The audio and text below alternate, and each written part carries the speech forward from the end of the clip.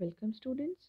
Today we'll study M.Sc Final Chemistry, Paper First, Photochemistry, Part 7, Applications of Photochemistry. The important applications of photochemistry are discussed, which are as follows. First is the process of photosynthesis, which the plants carry out, takes place with the help of sunlight radiations.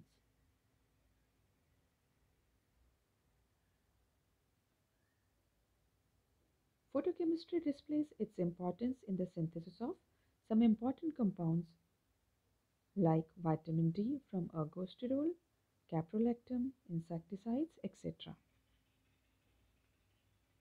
Next is fluorescent tubes and X-rays work on the phenomenon of fluorescence and phosphorescence. These are all photo-induced processes. Next application is photography and lithoprinting. They both work on the principle of photopolymerization. Next application is photochromic materials like spiropyrenes are used in sunglasses. These materials are photosensitive. They change their color when some radiation is incident on them and revert to the original color when it is cut off.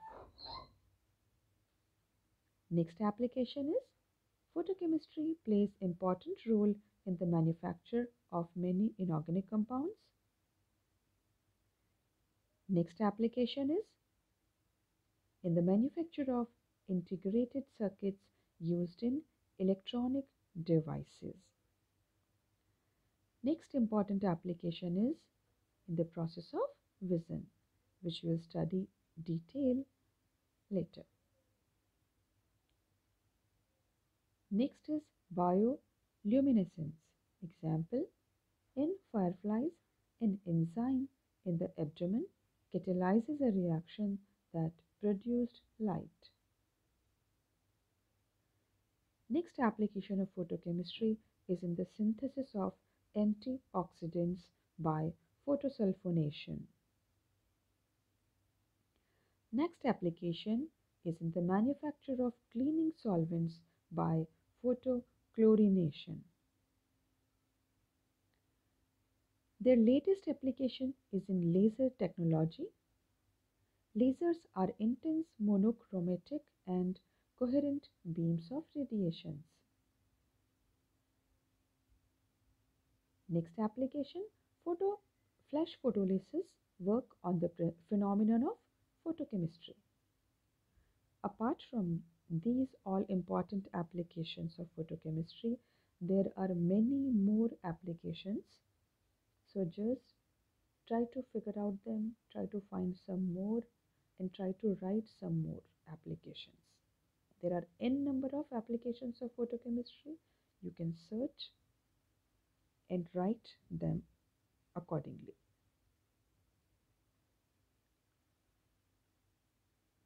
Now next question is, what is the difference between photochemical reactions and thermochemical reactions?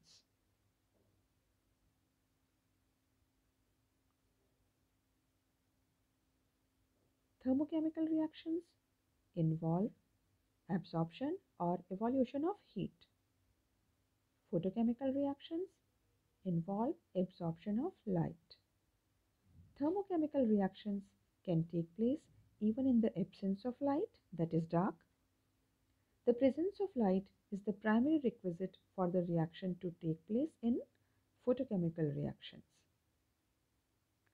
In thermochemical reactions, temperature has significant effect on the rate of a thermochemical reaction, while in case of photochemical reactions, temperature has very little effect on the rate of a photochemical reaction. Next is the free energy change delta G of a thermochemical reaction is always negative, while the free energy change delta G of a photochemical reaction may not be negative. And the last one is thermochemical reactions They are accelerated by the presence of a catalyst. Photochemical reactions, some of them are initiated by the presence of a photosensitizer. However, a photosensitizer acts in a different way than a catalyst. Thank you so much. Two more questions I want to give you. Try to write the answers of them.